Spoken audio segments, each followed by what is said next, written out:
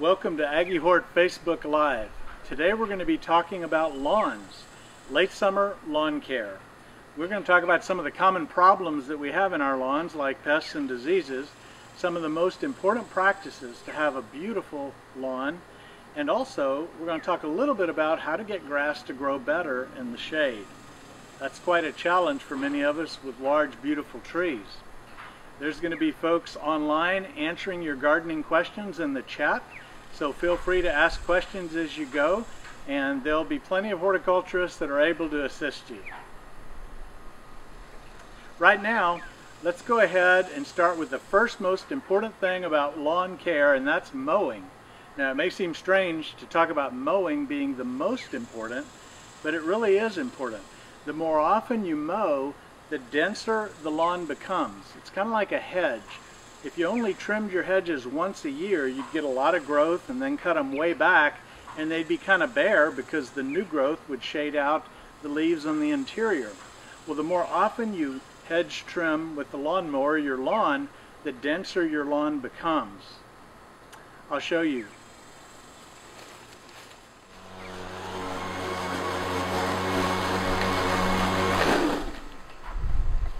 When we mow our lawn, we would like to cut about 1/3 of the long grass off each time we mow. So I set my mower pretty high because the taller your grass is, the deeper the root system can be. We can mow our lawns very, very short, but that lack of height on top results sometimes in less depth in the root system. So in this case, I've got my lawn set to mow at about 3 inches. And so once it grows up to about 4 or a little over 4 inches, 4.5, 5, I can go ahead and cut it off down back to the 3-inch level. So the goal is to cut off about 1/3 each time you mow. That way there's not too significant of a pruning with the mowing that you do. It's important to have a really sharp lawn blade. If your blade is dull, it tends to tear the ends of the grass blades off. And whenever the grass blades are not cut cleanly, they get a very tan tip on them that, multiplied 1 billion times over, takes a little bit of the nice green color out of the lawn by blending in all those little tan tips. With a good, clean, crisp cut, you don't get so much of a tan tip and your lawn is more attractive. Also, it's easier on the mower. If your mower has a dull blade and it's just basically tearing off the ends of the grass blades, you're going to end up with more wear and tear, and it lugs it down more to go through the grass that way.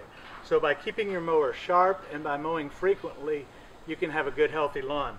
The other thing is to return the clippings when you mow. If you've got a really nice mulching mower, it chops these up very fine, but the idea would be to return these clippings to the grass. So think about it this way. This grass blade has the perfect blend of all the nutrients that it takes to grow grass.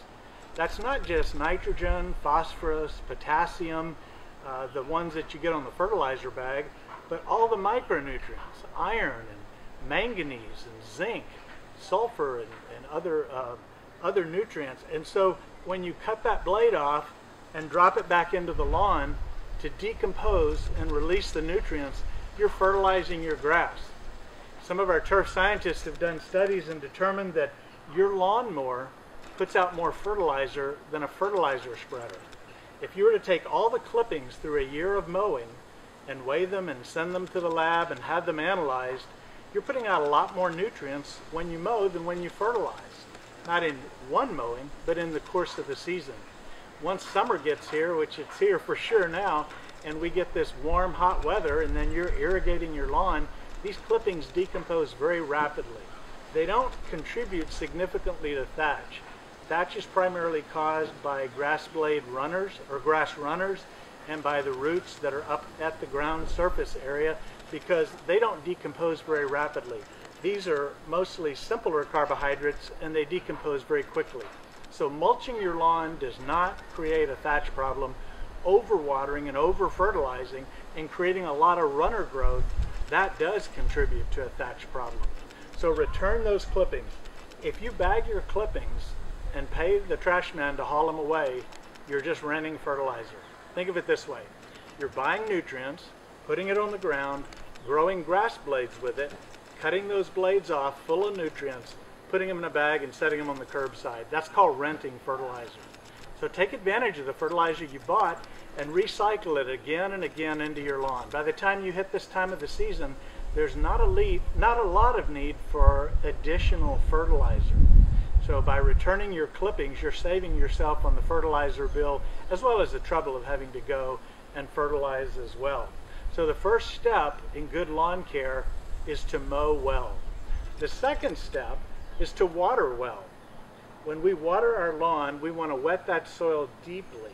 That allows for deep root growth to reach down and get that moisture. And then we want to allow it to dry out so that as the water profile moves down in the soil, air comes in behind it, and those deep roots get plenty of oxygen. One of the things that limits root depth is frequent watering that creates a saturated surface and doesn't allow oxygen down into the soil. So by watering deeply and infrequently, you can have a really nice lawn. You would like to put on about an inch of water when you water. Now it takes varying amounts of time to apply an inch depending on what type of sprinkler you have. There's the pop-up solid state sprinklers, the rotors that spray across the yard. If you're a hose dragger, you've got the impact sprinklers and the oscillating sprinklers that they actually do a good job of watering. And then there's the multi-stream rotor. So each of those puts water out at a different rate. You want to apply 1 inch, and in most lawns, you can't put down 1 inch without having runoff. So what we do is what's called cycle and soak. You run your sprinklers as long as you can until you start to get, you're about to start to get runoff, and then have them go off, set for about 30 minutes to an hour, and then have the sprinklers come back on again. And you water until it's about to run off, and then go off and allow it to soak. That cycle and soak, however many times that takes, allows you to wet that soil deeply.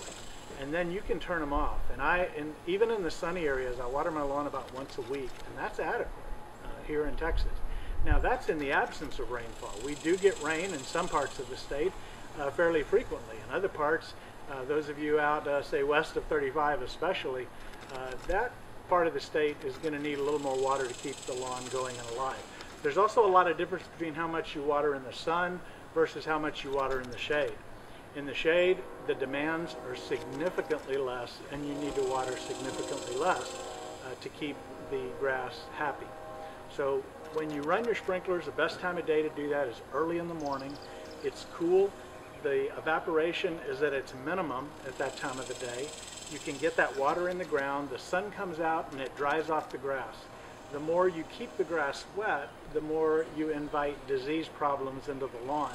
And so watering early, you got good water pressure in most cases, and you can really get a good soaking of your lawn. If you water during the heat of the day, you lose more to evaporation, and it's just not nearly as efficient for the lawn. We've talked about mowing, we've talked about watering. Now I want to talk a little bit about fertilizing.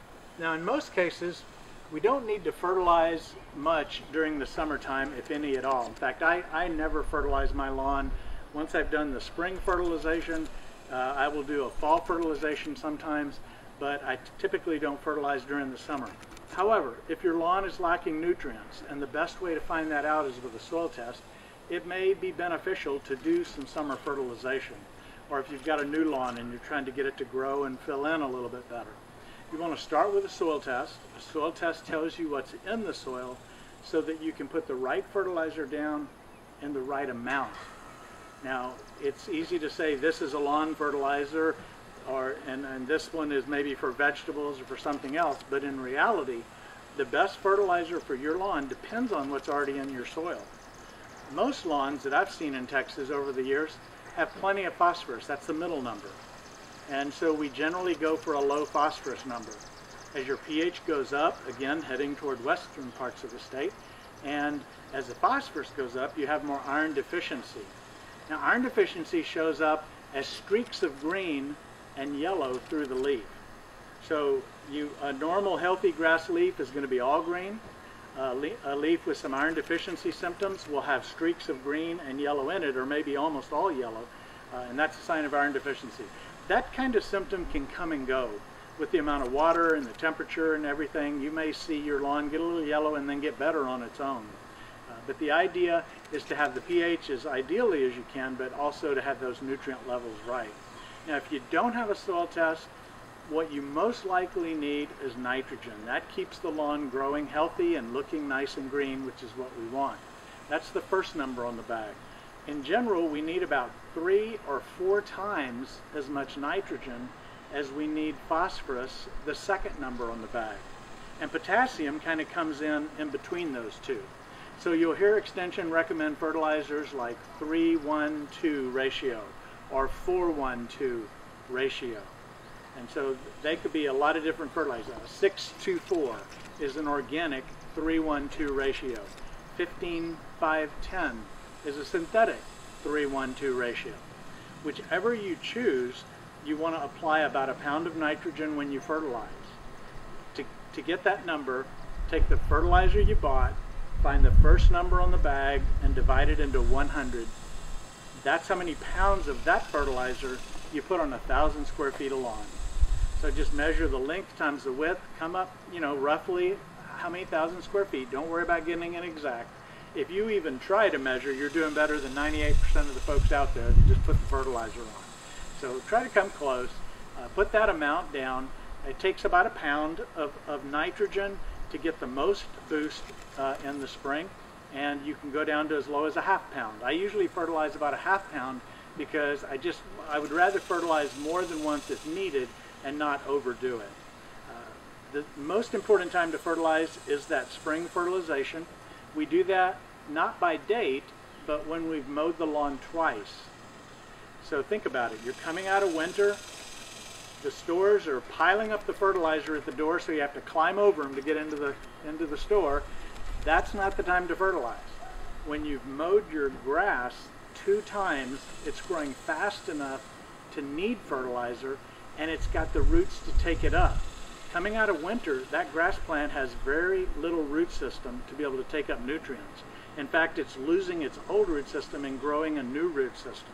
So in most of the state, by about, let's say, April 1st in the southern part of the state, April 15th, middle state, maybe a little bit later as you go northern parts of the state, but around April 15th, that's unfortunately an easy day to remember, right? That's about when we fertilize in most of the state. But again, don't go by the calendar. Every year's different. Go by the lawnmower. When you mow twice, it's time to fertilize. Oh, and by the way, mowing weeds doesn't count. It's mowing the grass that gauges when we need to fertilize. You want to apply that at the right rate, and then when you apply it, you want to water it in well. So fertilizing season is coming up again in the fall. The fall is an important one, especially if your lawn is struggling, because it gives it nutrients to go into winter. Think of it as almost like an antifreeze in the grass system that helps it to be more cold hardy and to come out stronger in the spring. Remember what I said about not having the root system when you're coming out in the spring, because that root system is going away and the new roots are coming on. You want a good strong grass plant going into winter so that it comes out strong in the spring as well. So the fall fertilization is usually done about probably 6 weeks or so before the first frost. Most of the state, again, to give you a rough idea on a calendar date, that would be late September, early to mid-October, somewhere in there, depending on how far north or south you are. But that gives it a boost. It takes up nutrients and it gets ready to go on dormant, which will come later in the fall, and or to slow its growth, and it comes out really good and strong in the spring. The other thing I want to talk about are some of the problems we have in the lawn in the summer. One of the problems is grubs. Grubs are little white C-shaped worms that come from those June beetles. Many Texans grew up sticking June beetles in a jar and bringing them inside to watch them at night. But June beetles lay eggs in the spring that hatch out into grubs, and those grubs go down deep in the soil when it's hot, like right now. So treating for grubs now is a total waste of money. You're not going to get the product down to them. They're very far down deep into the soil as the temperatures heat up. The time to treat for grubs, if you need to, would be way in early summer. That would be a time to try to get some grub control products down. But grubs, when they're thick enough in the soil, they will sever the grass roots, and you can literally pick the grass up like a throw rug because they've just cut all the roots off. That is really rare in my experience to see that here in Texas. I know it can happen, and it does happen, but I can think on one hand the number of times I've seen a grub problem that warranted treatment. It takes about 5 to 7 grubs per square foot to be enough to warrant treatment. So that's a lot of grubs. There's always going to be grubs out there. If I went in my lawn right now, there would be grubs here. And there are grubs in all lawns. But it takes enough of them to warrant that treatment. And that's 5 to 7 grubs per square foot. That's a lot of grubs. So in most cases, if you're seeing problems on your lawn, it's not grubs, although I have to leave the possibility open that it could be. The thing we see most at this time of the year are chinch bugs. Chinch bugs have a spring generation that's not very bad, and you don't really notice them much. And then they have a second generation that occurs in late summer up into the early part of fall, but primarily in late July and August, in early September is when we get our chinch bug window. Chinch bugs have piercing sucking mouth parts, and they literally suck the juices out of the grass. So you look at your lawn and it looks like it needs watering. It starts to turn brown, and you water it and it doesn't improve it. The soil's plenty wet, the lawn's not responding. That's one of the signs of chinch bugs. So you want to make sure with chinch bugs that you park the lawn and look for the little insects. You can Google what they look like, but basically they're black. The adults are black and white, little tiny 1/8 of an inch long bugs. The nymphs don't have wings, and they're more of a reddish with a white band across their back. But if you have a significant chinch bug problem, you want to treat that area where the problem is visibly occurring, as well as a little bit into the lawn, because chinch bugs have already moved out into that area. So if you're checking for chinch bugs, look at that zone between healthy and dead. That's where you're going to find the most chinch bug populations, and that's where you would do your assessment to know that's your problem. The other thing I want to talk about a little bit with the summer lawn problems is take-all root rot. Take-all root rot is a fungal disease that kills the roots and the runners of the grass plant. And so you see an erratic dying out. It's not the big brown circles that we see in the fall and spring from large patch, also previously known as brown patch, but it's a general dying out of the lawn. The best way to determine if you have take-all is to take a sample, and we have a video where you can go watch how to do that, but you want to go to the zone between healthy and dead, because if it's dead, they can't do autopsies at the lab, and if it's healthy, there's nothing to find. The zone between healthy and dead, the sick grass, take about a 4x4 inch plug or a 4x6 inch plug, put it right into a Ziploc and zip it up. That way if there's chinch bugs there, they'll find them, and if the disease is there, they'll find it. You want to get a little bit of roots, a little bit of soil, maybe a couple inches of soil with some extra roots, and put it in the bag, and you can send it to the state plant clinic at A&M, and they can diagnose what the problem is on that grass. And if you have take-all, they'll tell you the options that you have for treating it. While take-all doesn't primarily attack in the summer, as it's taking the root system away and the temperatures are going up and the demands are going up on the grass, we start to see grass dying out. And so a lot of the summer problems are the result of fall and spring infections with the take-all root rot fungus.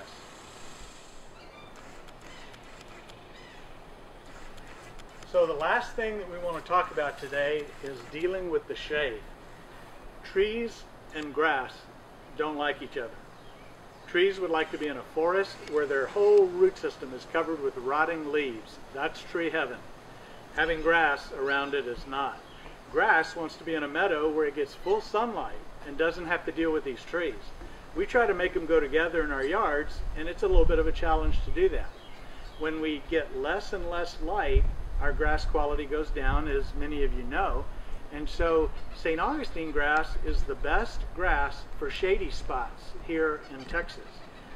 If you can't grow St. Augustine there, it's probably too shady for anything. When shade gets dense, what happens is you start to get less and less density to your grass. So as the grass density declines, you start to see dirt, you start to get weeds in, and just coming back in here to look at this area, you can see there's really thin grass in this particular area, and it's because of the combination of a couple of big shade trees and a privacy fence that's preventing light from reaching the ground. Whenever sunlight does hit the soil, or when you get light at the soil, you're going to start to get weed seeds. And so thinning grass, whether it's from insects or diseases or shade problems, is going to result in more weed problems in that part of the lawn. So what we want to do is make a decision. If it's too shady for St. Augustine, this would be a good spot for a ground cover or shade-loving shrubs or something else that will thrive and do well in this amount of light. If it's very marginal and the grass may do okay, and there are many lawns that have a lot of trees, but the light is very bright. It's a dapple shade, but there's a lot of foot candles.